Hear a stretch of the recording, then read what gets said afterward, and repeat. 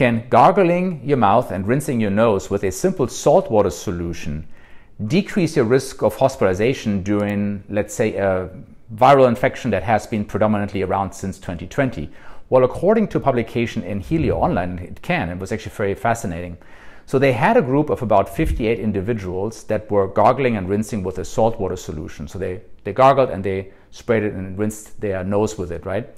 And they noticed that there was a significant decrease in hospitalization in that group, and they compared this group to another cohort of about 9,000 individuals that did not do this intervention. So the hospitalization rate in the small group that did the intervention, that means the gargling and the rinsing with the saltwater solution, was about 20%, whereas the hospitalization rate in the other group that did not do these interventions was about 59%. So there's a huge difference, obviously. And this does make a lot of sense. When you think about how do viruses, especially respiratory viruses, spread, they usually enter the host through the nose and the mouth, right? Now, just like we wash our hands when we come in contact with someone that's been infected, it makes a lot of sense to wash these areas because the virus is actually not transmitted through your hands. It's just like you get it on your hand by shaking someone's hand or touching someone that they touched, and then you touch your mucous membranes, which means your nose and your mouth.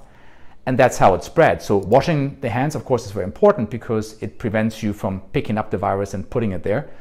But again, that doesn't really mean, when we're exposed, obviously viruses are in the air, they're easily transmitted and they settle in your nose and your mouth. And unless we get rid of them at some point, they go through the mucous membrane and enter your body, and then you get the infection usually. So the less virus enters the body, the better your immune system is able to take care of it and the lower the risk of getting an actual infection, right? So when we use something like salt water, so very concentrated salt water, this is something that viruses or bacteria don't like very much, and it destroys them. It, destroys them and makes them inactive. And that's one way to do it. I would actually go a step further. So I would say in general, when traveling, I do this, or if I've been exposed to someone, let's say in my clinic, someone had a cold, or they said, well, this might just be allergies, but I'm a bit suspicious that it might have been a cold or something like that, or a viral infection. It could be influenza or any of the other viruses that are still floating around at the moment. I would then usually gargle with a mouthwash that has at least 20% of alcohol, like this one here. So when you look at the inactive ingredient back here, you can probably see that this says 20 or 21% of alcohol in there. And so it doesn't really matter what type of mouthwash it is, but 20 to 21% of a alcohol concentration in there is also sufficient to kill viruses or bacteria very well. And that's, you can reach when you gargle with this. You should gargle for at least 30 to 40 seconds. You can reach fairly back into the throat area. And that makes a lot of sense. So you're decreasing the viruses that have settled there, right? And then I have a nasal spray. I usually take a normal saline nasal spray, right? A saltwater nasal spray that you can buy over the counter. By the way, none of this is, of course, medical advice. Always ask your primary care doctor before doing anything. And it's funny because I always say this and people say, well, I can't talk to my primary care doctor about this, but you should be able to. Now, I'm a primary care physician. I actually appreciate when my patients come up to me and say, hey, I am doing this intervention. What do you think of it? I think that's great. Having any modality that puts you in charge, and does not require prescription medication, I think is fantastic. Some might work, some might not work, some might be harmful, but if you discuss it, then we can figure out what it is. And sometimes I don't know either, and I have to do my reading, which is great for me. I like to study up on these things. But so I take a normal spray bottle like this. See, this sprays out a fine mist like this, right? And again, I put about 3/4 of the normal saline water in there and 1/4 of hydrogen peroxide. So just the 3% hydrogen peroxide that you would use for wound cleaning. Again, not medical advice. But this way you can really sterilize and disinfect the nasal passages, right? And if, let's say, you've been traveling, you've been on an airplane, people have been coughing, and I had this experience recently. So I'm sitting in this row, and right behind me, people are coughing their lungs out. And of course, these viruses are in the air. And people talk about HEPA filters on planes. That's great. When you're sitting right behind someone who's coughing like that, there's a good amount of virus that you're exposed to. But, right after we landed, I didn't panic. I gargled and I sprayed my nose and, didn't get sick. Now, it doesn't mean this always works, of course. I can't give you a study on the particular measures I'm taking here. But it makes sort of sense. It's just like washing your hands. You're just really decreasing the amount of viruses that come in contact with you, right?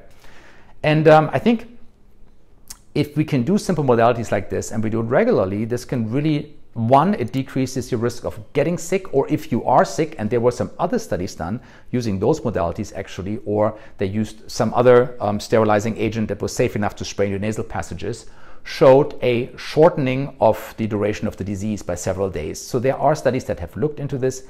For purposes of YouTube channel and the other channels, of course, you have all these fact checkers in there. Nobody's saying that this is the only modality you should use, but I think using this in conjunction with whatever else is recommended, I think is great. Because again, here we can take charge. We can say, listen, I want the least amount of virus enter my body, and if I know I've been exposed, or if I think I've been in a situation where I've been exposed, or I have a sick loved one at home, and that's another example we had recently. So my wife had this respiratory virus that has been prevalent since 2020. And again, we gargled and sprayed. We didn't use masks or anything at home. We were all interacting with each other. And fortunately, nobody else got sick. And again, doesn't mean that this always happens. I'm not saying you shouldn't do anything else, of course. But this is something I think that definitely can help. And it's an easy thing to do. And it's not just for this particular virus, but really any virus or bacterial infection, you can certainly decrease the amount of the pathogen that enters your body this way. So this sort of makes sense. Again, I like all these modalities that are applicable, but people can do this on their own without taking a lot of risk. Always, again, ask your doctor, or again, if are children safe to gargle with this, ask your pediatrician. Of course, there's alcohol in there. It doesn't really enter much into your body. You spit it out. Children, I don't know how much they would actually ingest, but again, ask your physician before you do anything. I think this is very safe. I continue to do this regularly, and has been working very well so far, in my opinion. I'm around sick people quite a bit, as you might imagine, in my line of work.